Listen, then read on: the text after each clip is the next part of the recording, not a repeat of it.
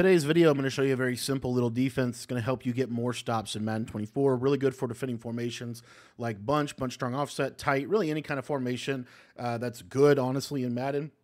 This defense is going to do pretty good against it, and it's really just a concept. You can use it and do it out of any defense that you want to run. We're going to be doing it out of the $3-2 formation in the Kansas City Chiefs defensive playbook. If you want to get my entire ebook on this defense, make sure you join the Patreon. Link's going to be in the description. It's only $10, and it gets you access to all of our ebooks, all of our updates, all of our full schemes, everything for just $10. The link's going to be down below. So what we're going to do is we're going to actually go into our coaching adjustments. As you can see here, we have our auto flip off, we have our auto alignment on base, and then the most important thing we're going to do here is we're going to put our flats on 30 and our curl flats on 5, and then you can really leave your hook curls on default, put them on 5, or if you want them to play a little bit deeper, you can put them on 10 or 15. I like to just put them on default. So what we're going to do here is we're going to be taking advantage of this DB Fire 2 defense because it's kind of like a very good defense stock. So essentially what we're going to do is we're going to come out in it. We're going to just simply press our defense. We're going to back off both of these outside corners, and then we're going to purple both of these blitzing defenders. From there, all we have to do is just blitz our user. I like to pinch my defensive line and crash them down. And if you stand right here, as you can see, I have this little green bar over my head. That is going to significantly help this defense. If you're back here, it's not going to shed properly. So I really like to get down kind of closer to the line of scrimmage so that I have that bar above my head. That will allow me to get better sheds. Now, I want to explain why this defense is as good as it is. This defense is known as the double Mabel coverage, and it's essentially a zone bracket on both sides of the field. So essentially what we're having is this guy's going to take this underneath sideline. This guy's going to take this kind of intermediate to deep sideline, and then this guy's going to take anything over top, and you have that on both sides.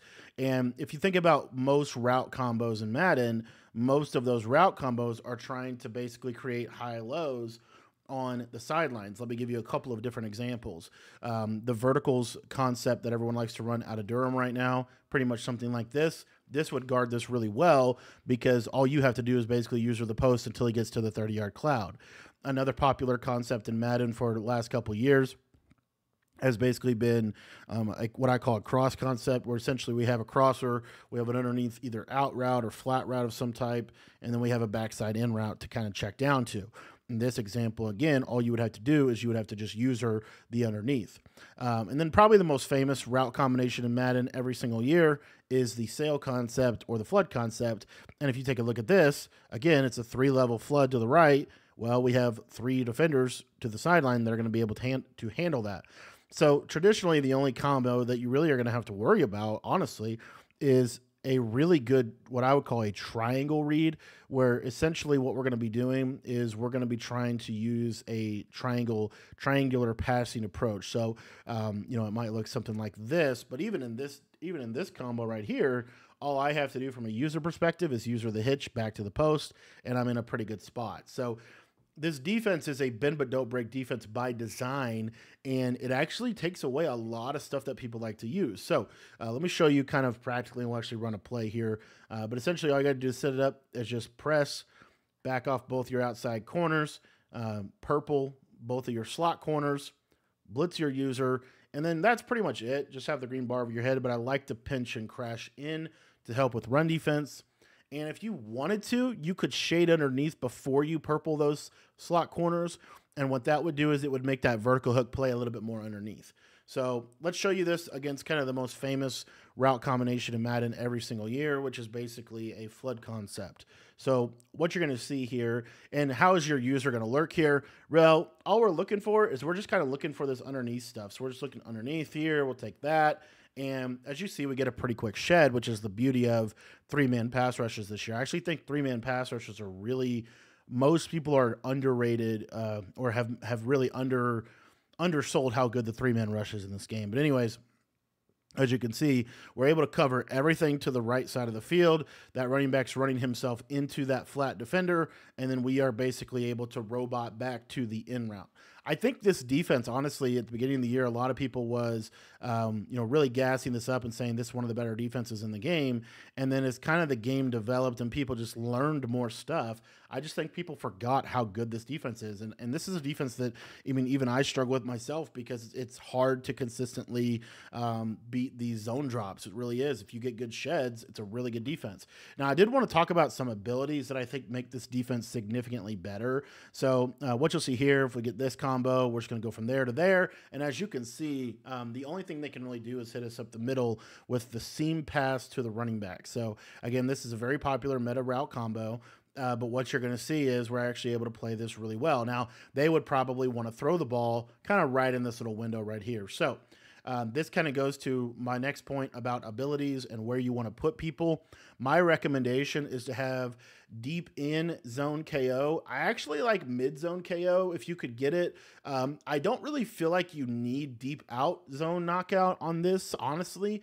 Even though the Bills do have it in regs. So what I would do if I was running this defense, I would put deep in zone KO and mid zone KO right here, because what that's going to allow these safeties to basically do for you is they will literally, they will just be able to handle those seam streaks because they'll be able to basically catch tackle them and knock them out. And they'll also, with deep end zone KO, what a lot of people like to do as well is they like to try to maybe do a combo like what you see on your screen here to try to essentially, thread the needle up the middle of the field. So you'll see here with deep in zone KO, I've got a pretty good chance of knocking that out. But without a deep in zone KO, it's much easier to complete this pass. So those are some of the tips that I would give you just in terms of abilities. I really think the key to a good double Mabel coverage, one, of course, is sheds. I think another key that a lot of people are kind of not talking about,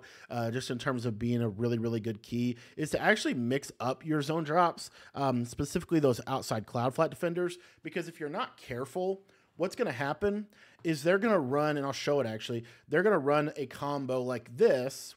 If you're playing somebody that kind of knows what they're doing on offense, they are going to run a combo that essentially is going to take advantage of your zone drops because this corner route's going to get underneath it. So this is known as the big corner, little corner concept, one of the best plays this year. What you'll see is this short corner.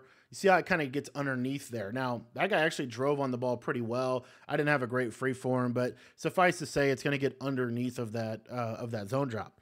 So one of the things that I like to do with this little defense here is actually drop these back to like 15, maybe even 10 yards. And then I'll show you one last thing you can do with this as well to kind of mix up your defense. So, we're going to go this, and then what we're going to do is we're going to drop these curl flats back. Now, the cool part about this is this deep half, they're going to assume that this corner route is covered. Now, it's probably going to be open here, and there's ways we could kind of get around that. We could man up that corner route. There's ways we could defend that. But what you'll see here to the right side is that 15-yard cloud is going to be able to play that. Now, this isn't a situation where you might want to have deep out zone KO because this guy could drive on that outside corner, and he could actually make a play on it.